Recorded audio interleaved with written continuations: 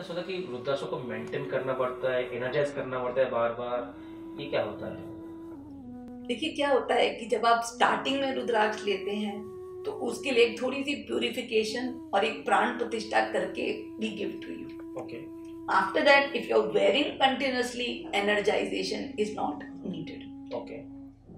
But suppose you stop wearing for a week or so. Okay. So what you can do, you can wash with water, you can offer some incense, flowers, chant Om Namah Shivaya and wear it. Or you can visit a temple, touch it to Shivling and wear it. Okay. And regarding maintenance of Rudraksha, just like any other item, you have to wash them. You can plan to wash them every week under running water. Okay. If they are very much soiled, if you are living in a very humid atmosphere, you can soak them in water overnight and rub them with a brush. Okay.